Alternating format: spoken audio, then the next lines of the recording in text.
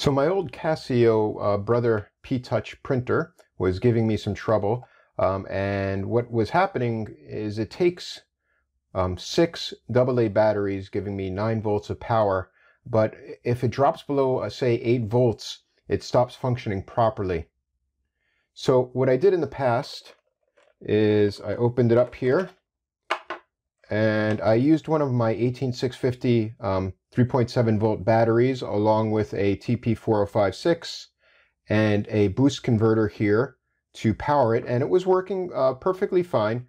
But what I decided that I wanted to do was to actually make it so that I can use a wall wart or some sort of power adapter rather than having to use one of my 18650s, because there's really no reason for this to need to be portable.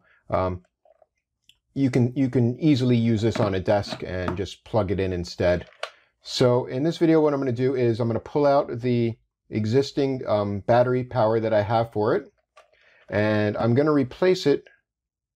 Well, I'm basically going to replace all of this with, and this is a buck converter, and what it does is it's going to drop down the voltage that's coming into it. In this case, I have a 19 volt. This was from a monitor that I'm no longer using, but this is still very useful. This puts out 19 volts, and it can put out a total of 2 amps of output, which is more than enough. I don't need that much power. This thing says that it's only 9 volts and 9 watts of power, which is 1 amp required at max, and I doubt that it ever actually gets that high. It's probably about half of that for the printing module in it.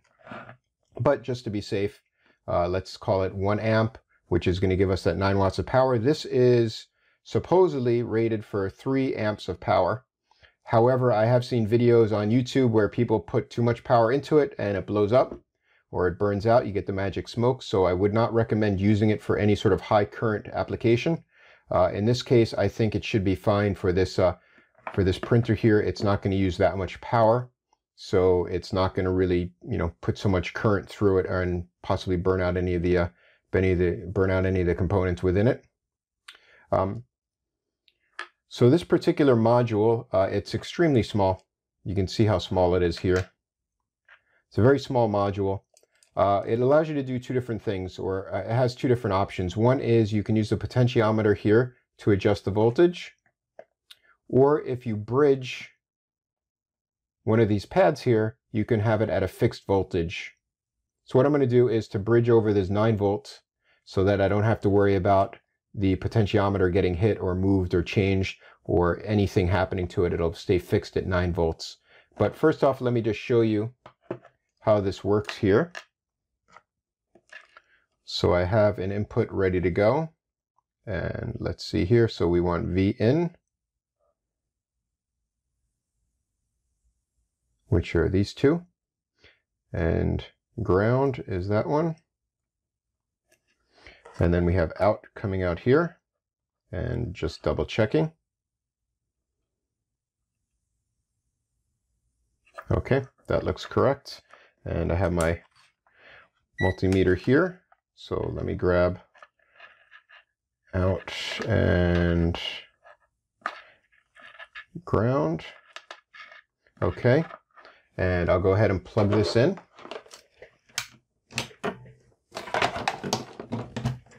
When I put this in, we should hopefully not get any magic smoke, and we'll see some voltage on the meter. Okay, so it's currently at 7 volts, and you can just adjust the potentiometer here and change that voltage quite easily. It's very sensitive, I noticed.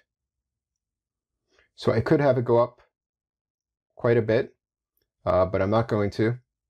I'm going to keep it down, and I could set it at 9 volts. I'm actually going to put it at 7 volts, just so I know that switching it over to 9 volts is working properly when I do the solder bridge. Okay, I'll unplug this and turn this off. And now let's take a look in the Casio itself. So let me unscrew it.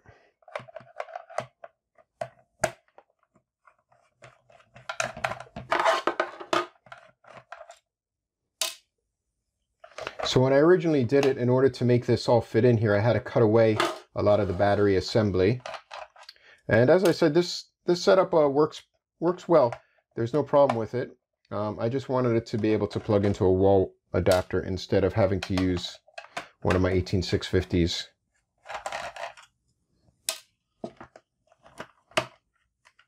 Take the tape off and open it up. Make sure I got all the screws.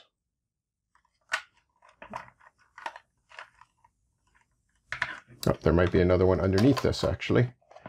Let me see here.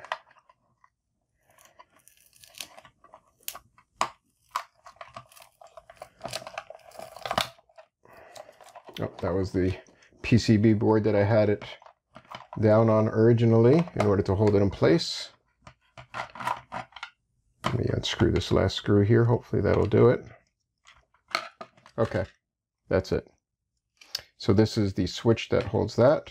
And then we can see that there's only two wires that we need to play with here for the positive and the ground. Let's just make sure that there's no power on those capacitors. Make sure those are shorted out so I don't get a nasty shock. Yep, those are fine. Okay, so next what I'm going to do is to drill out the side here, which is where the barrel jack is going to go. So that should fit in here once I remove all this former project gunk. Okay, I'm wondering if I hot glued this. No, I didn't hot glue it. I actually just used sticky tape. Okay, like that. So hopefully this barrel jack should fit in here, just barely. Okay, so why don't I go ahead and do that, and when I come back, we'll take a look at it and hopefully it'll all be working. This is a very simple hack, so there's not much to really show. Just a little bit of soldering, very minimal amount of soldering.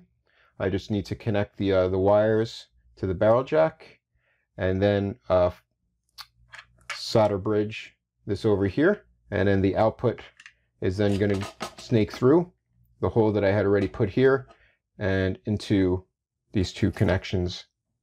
Pretty simple.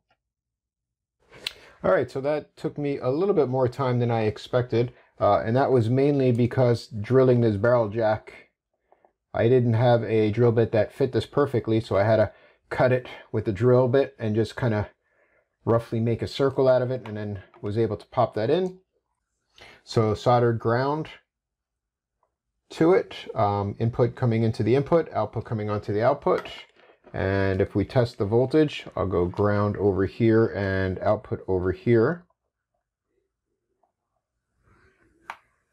We're getting 8.75, which is good enough for this. I was hoping to get an even 9, but it looks like it's putting out 9, just under 9 volts, which should work for this, no problem.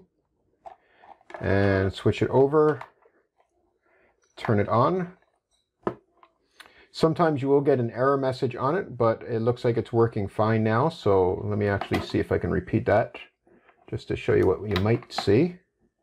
So you get that error message, just hit set. Those are the different settings that you can do for it. And now I can go ahead and print something out.